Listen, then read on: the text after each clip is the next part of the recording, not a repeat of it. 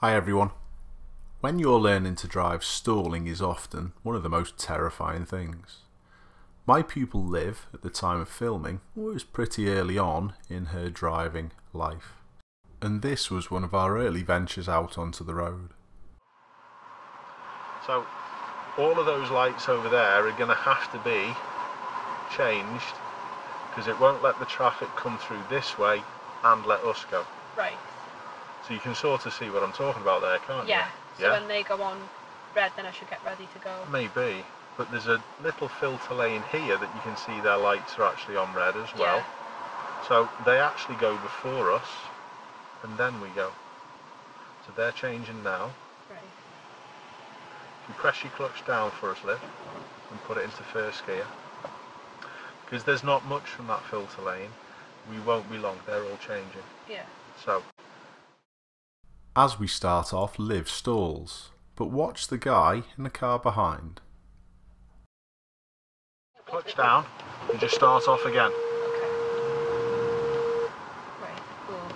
You rushed. Okay, I did. Don't rush. Yeah. Off we go. By the look on his face, that was definitely a squeaky bum moment. But now, we're going to have a little look at what he did and when to cause this near miss.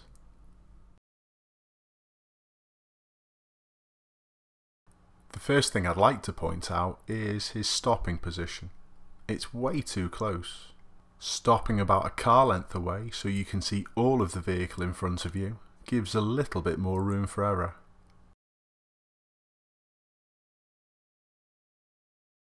The driver does seem to be paying attention. He's looking around, but he does edge forward and get even closer. So they're changing now. Right.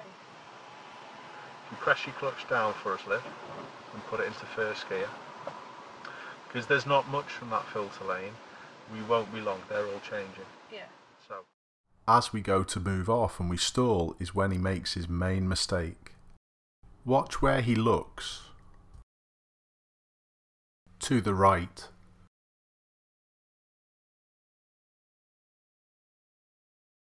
Luckily, he turns round and sees us just in time.